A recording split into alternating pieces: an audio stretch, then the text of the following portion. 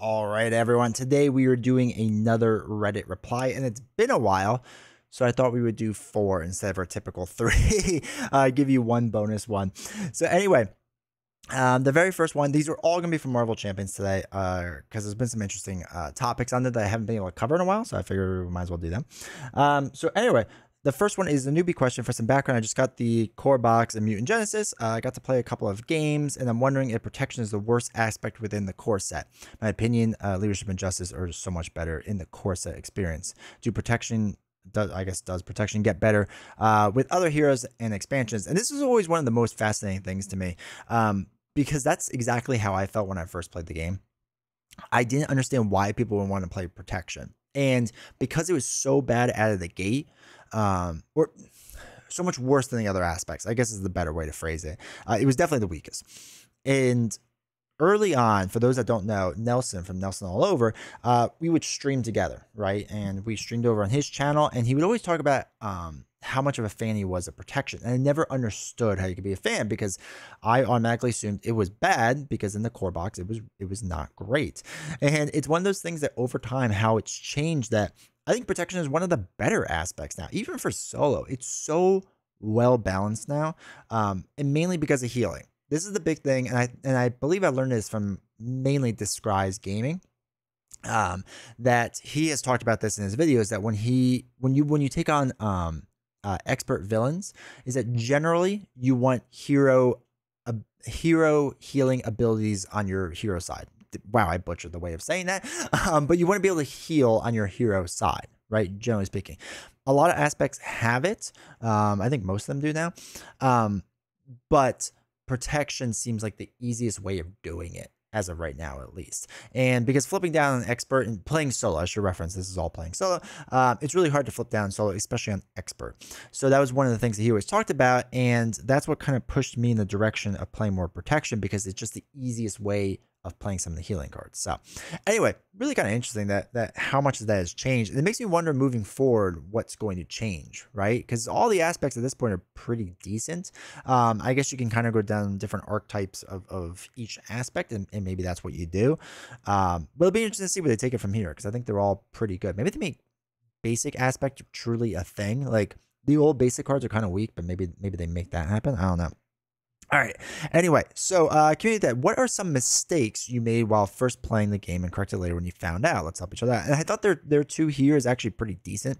When a minion quick strikes, we didn't know it doesn't damage your alter ego, only if you're a hero. I still have to look up that rule to this day. I have played, I don't know, maybe 1,000 Marvel Champion games at this point, and I still have to look up that rule, because every single time I go, wait, can you do it? And also, if a card requires you to discard until you find X card, for example, discard on the encounter deck until you find an attachment. If the encounter deck runs out and you don't find one, you do not have to reshuffle the entire encounter deck and find X card, but instead you stop the search. I believe I don't know if it's Arkham or Lord of the Rings that does this too. I want to say Lord of the Rings does, but I can't remember off the top of my head. But that's the only reason I knew this rule. What I screwed up on early on, and this is really kind of embarrassing, but I think I've talked about this in the past, is for a month maybe, I played villains doing stage 1, 2, and 3. I did all of it. Like I didn't read the part where expert says you substitute the cards out. I just went, oh, my brain says I saw 1, 2 for standard, naturally you go to 3 as well. And it was so incredibly hard to beat, that I didn't understand how anyone ever won a game. And then when that changed, I was like, oh, this game is much easier.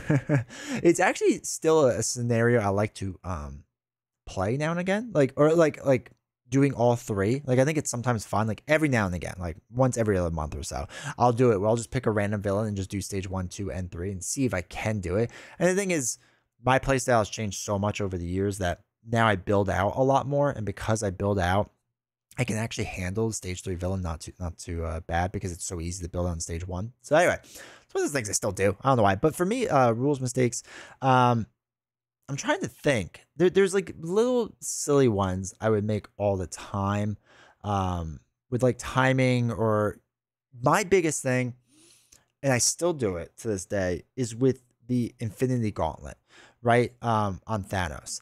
And I always get confused with the word when the villain activates against you, right? And, you know, the wording always seems weird to me with it, because I don't know if it's when they first like start their turn because they're activating, or like after they activate, right? And the wording is always kind of vague on a lot of those cards. But what I've learned over time is you just pay attention to if it's an interrupt or a response, right? Interrupts are first, responses are second, and that was an easier thing for me to understand.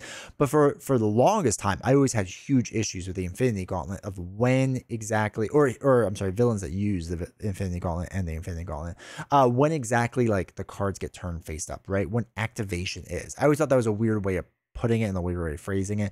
I get why they do it, but it was just one of those things that always tripped me up. So what are some of the rules for you? What has tripped you up, still trips you up to this day?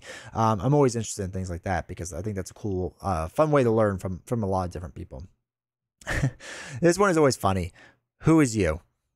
When they talk about, is the player, is the hero?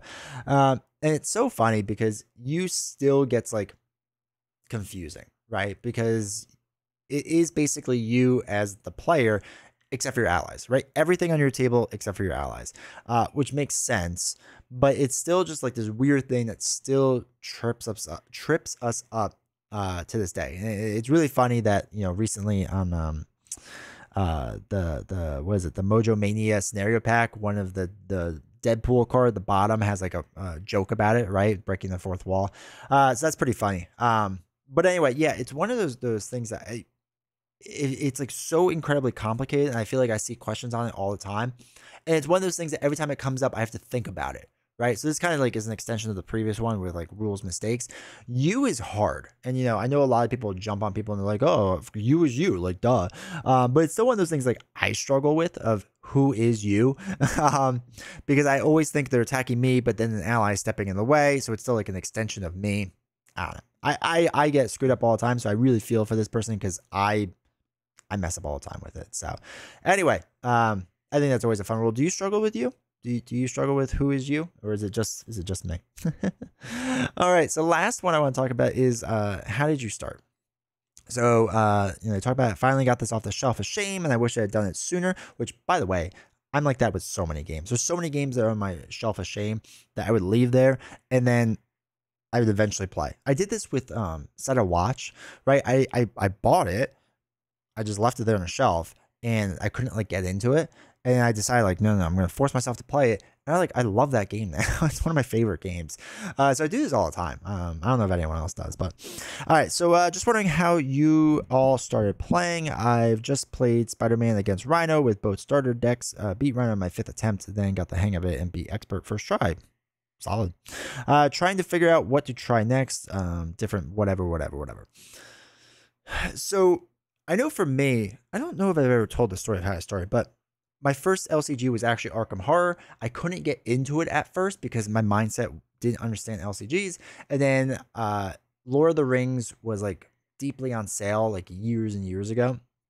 And so I just invested heavily in Lord of the Rings because I really like the IP. Lord of the Rings is one of my favorite, Middle Earth in general is one of my favorite IPs. So I invested heavily into it, and I forced myself to like it. And I remember I would sit upstairs with my wife, and her and I would kind of watch TV shows, like, you know, comedies that we didn't really pay attention to. She would work on her blog, and I would sit there and force myself through Lord of the Rings, and it slowly kept getting better and better and better once I understood the concept of LCGs and how they should work. And that had me then revisit Arkham Horror, right? And I was like, oh, Arkham Horror is really different because I was in the initial impression that all LCGs are the same. It's just reskinned, basically. And I see this all the time on Reddit and different places. Just pick the one whose IP interests you the most. And I've done a whole video on this of which you should pick. I guess I'll put it in the corner in case you never see it. But I think that's bad advice. I think it's slightly important, the IP, but I think it's important to understand how different they are because they are truly different games. And it took me a while to get that. And then a buddy of mine on Instagram basically said, hey, you know, this Marvel game is actually pretty good. I said, hey, I don't really like the Marvel IP. I'm not the biggest fan of it. I like Spider-Man just fine. The X-Men are okay. But like all the MCU stuff, I'm not really into. So I like this. And he's like, no, it's more of a comic book feel. It's more old school. Like, give it a try. So I bought the core boxes. It was on sale. And then I think the next month I bought everything I was behind on, which wasn't much because I was only behind it like a couple of months. So I bought everything I was behind on and then became addicted to it. So that's how I got started. And to the next part of their question, they talk about what to try next.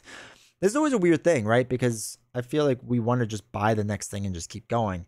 And my advice for a lot of these people is to make sure you try all aspects of the core box and deck building, right? You're probably not going to be good at, I wasn't, but to get in that mindset of how different cards pair up, because one of the worst things I did, especially with Arkham Horror, I love Arkham Horror. I think it's a great game.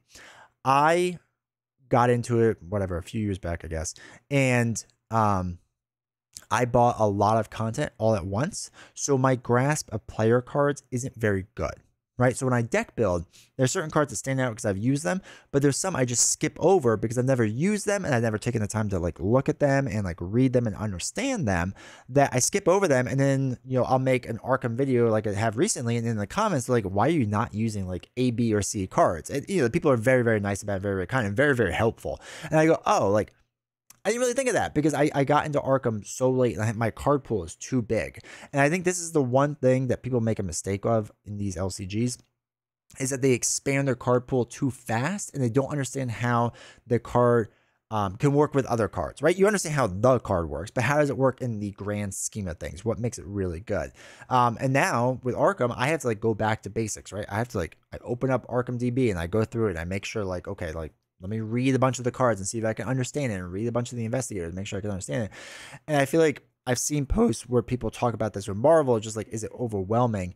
And it is if you buy in all at once. And if you buy in all at once because of the sale, I get it. Just open slowly, right? Take your time through it. There's no rush. Take your time through it. But I feel like that's the first thing, is truly explore the core box, because there's a lot of good cards in that core box that you'll be using probably from here on out. And it's really important to understand how they work, why they work the way that you want them to work, and what makes them good, right? That's all important to understand. So what's your advice to somebody just bought the core box, they love it? Do you say, hey, hold off, or start diving in, or buy certain packs, or just go in order, whatever it is?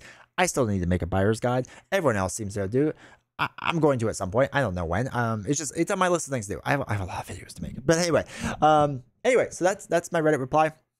I appreciate you all, taking the time to listen to this. If you enjoy these videos, do me a huge favor. Make sure you scroll down, hit the like button, leave a comment on any of these topics. I always want to hear other people's opinions about it. And, make sure to hit subscribe. It really helps the channel out. It really helps me out. And, I'll hopefully be doing a Reddit reply again soon. I know it's been a little while, so maybe next week we'll have another one. So take care all.